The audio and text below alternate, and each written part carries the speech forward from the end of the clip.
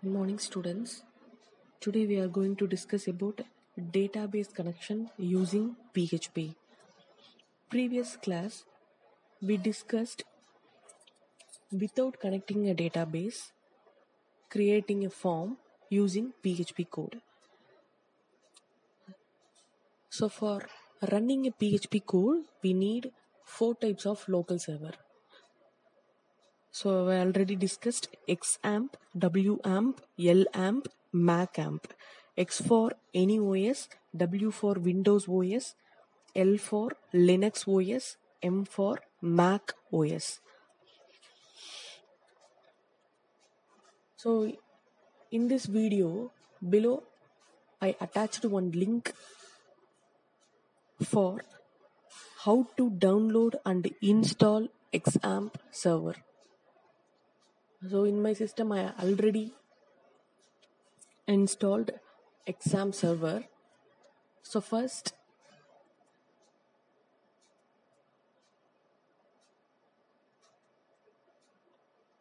I go to control panel, then click on XAMPP control panel. So after that it will show one window. So here just click on start button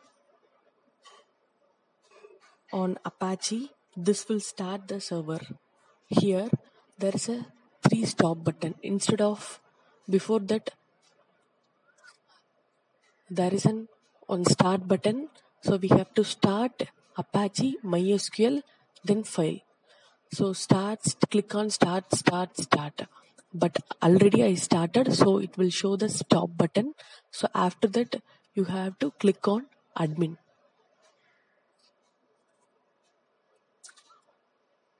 Then it will show this window.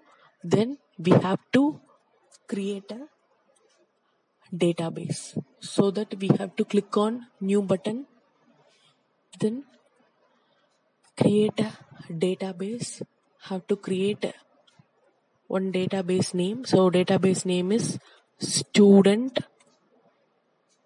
Then you have to scroll down, then select collation, then click on create button. So after creating a database, you have to create a one table. So my table name is REG, registration. So there is a 2 columns. So I'm giving a 2, then click on go button. So here you have to assign column name. So my column name is uname, that is username. Second one is password. So password is PWD. So type is varchar. So integer only accept integer value. Varchar it accepts integer as well as character. So password is varchar. So length is 20. Then again password length is 20. Then click on save button. So now I created one database. So database name is student. Then I created one table. So table name is registration table. So REG table. So now first of all we have to open XAMPP folder. So go to C:. So in C:, there is a one folder name XAMPP. Inside the XAMPP, again one folder is there, that is htdocs. So we have to create PHP code inside the htdocs. So first I'm creating one text. So right click, new. So one text document. So in text document I am giving name as index, extension is .php. So already I created. So index2.php. Index2.php. So I am going to write a code. So index2.php already I write a code. So index.php I created one HTML form. So first tag is HTML open. So end with HTML close. So head section. So in HTML tag there is a two important heads or tags we are using: head tag, then body tag. Inside the head tag I'm using title tag, so title is login. So after that body tag, so inside the body tag I created a one form. So in form I'm using a two attributes. Method is a one of the attribute, action is a one more attribute. Action, so action means after submitting this form what action going to perform. For example, action equal to login.php. So after submitting this index1 page, it will automatically call login.php. So second attribute is method. So method, whether post method or get method. So here I'm using a post method. So already we discussed what is post, what is get method. So in form I'm creating a two field. So first one is username, second one is password. So input for username, input type is text, the name equal to uname. Name attribute. So name attribute is only used for backend purpose. That is your database connection purpose. Then password, name equal to pwt, type equal to password. Then I'm creating one button, that is type is submit. So submit, name is submit, value is login. So in submit button you have to show some name, means we have to use value attribute. Value attribute show the name of your buttons or any tags. So value equal to login. So form completed, so form close, body close, then HTML close. Okay, so after submitting this form it will move to login page. So we have to create a PHP code. Okay, login page. So login page, PHP code starts from question mark. So open tag question mark PHP, then end with close tag, then question mark close tag. So starting of the PHP, then end of the PHP. So whatever variable we are creating in PHP, we have to use a dollar symbol. So dollar, then followed by variable name. So dollar followed by variable name is user. So if you are printing any statement, we have to use echo. Okay, so now I am creating one variable. So I am using a variable name is user. So dollar user. Then I am assigning some values to variable. For example, dollar user equal to root. Then second variable dollar password, that is pass equal to nothing. So I am assigning null value. Then dollar db, my database name equal to test db. So we already created a database. So my database name is testdb, right? So I will show you.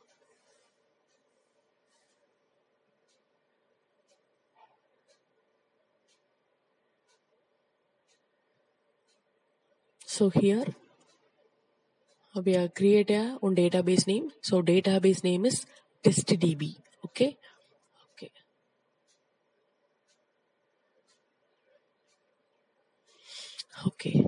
So now, so I'm creating a three variables. Okay. So now I want to create a or make a connection. For making a connection, I'm going to call inbuilt PHP function, that is mysql underscore connect.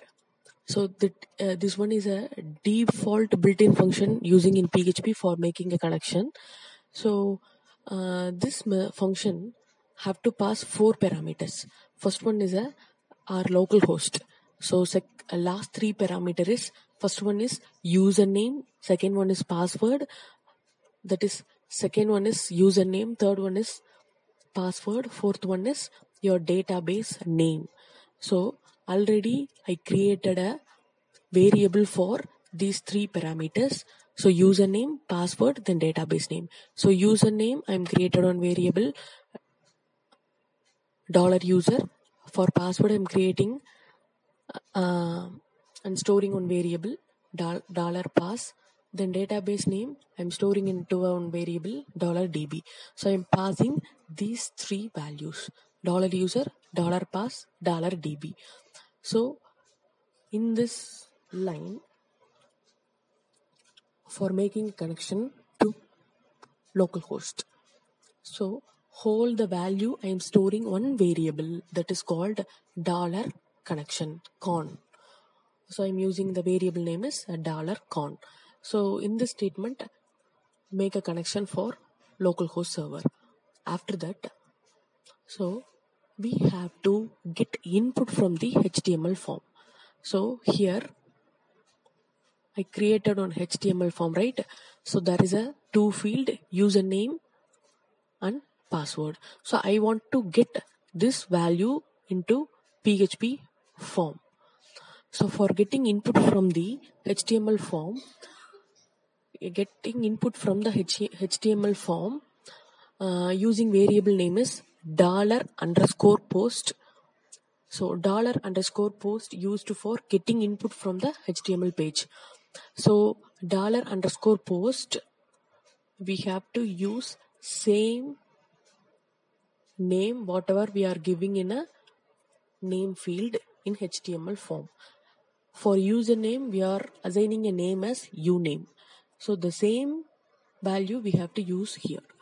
So $_post of uname, $_post of pwd.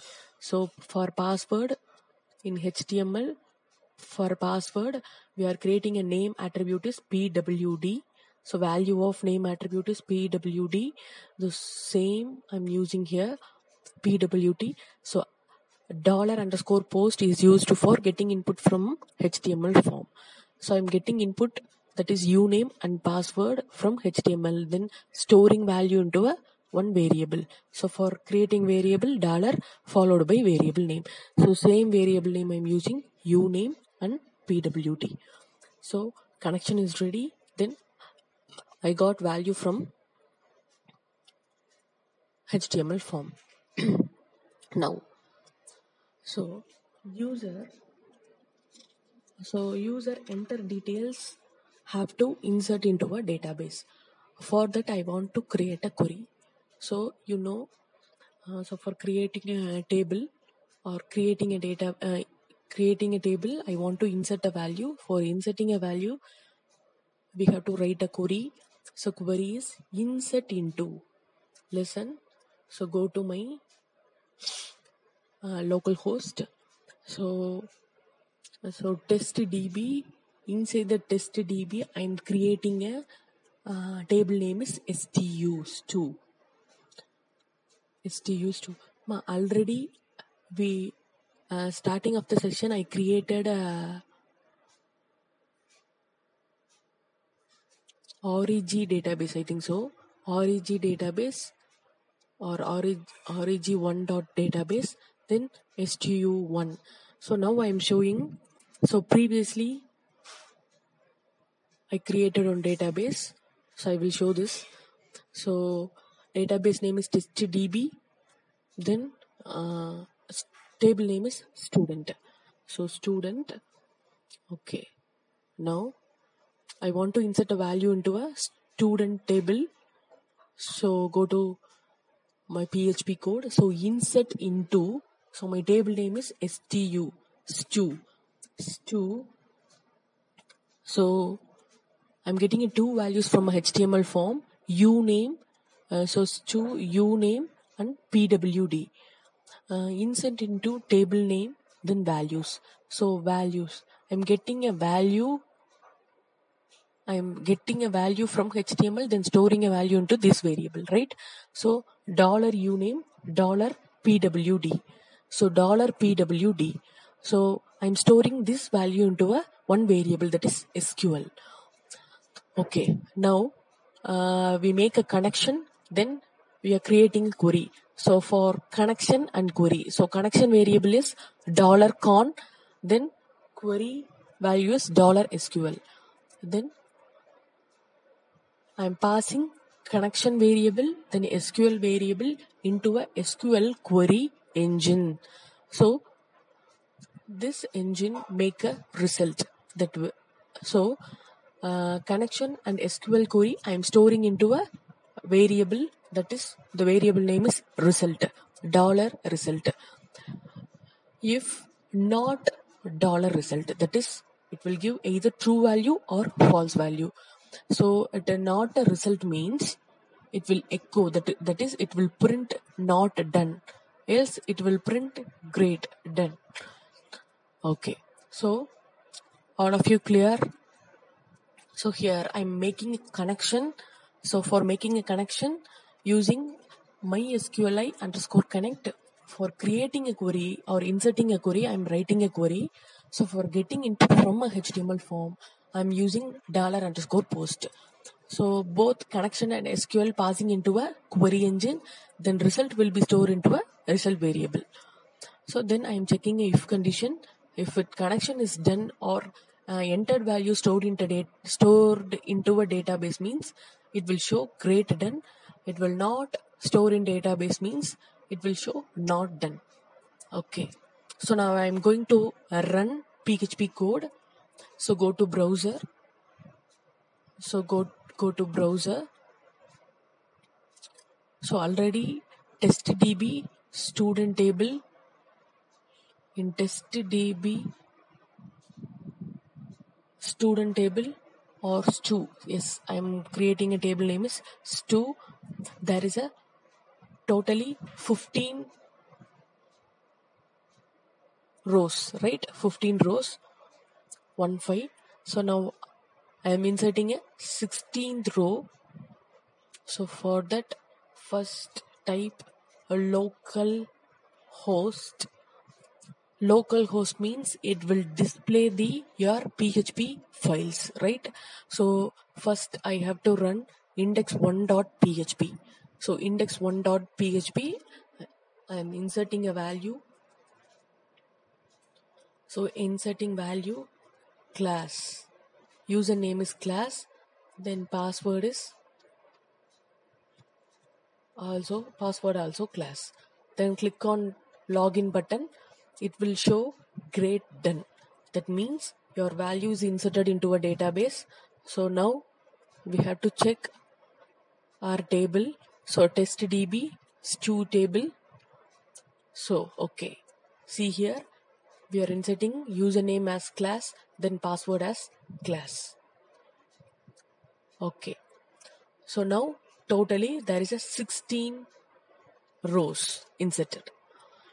Okay students, now you all clear in how to connect a database using PHP, then how to download and install XAMPP server.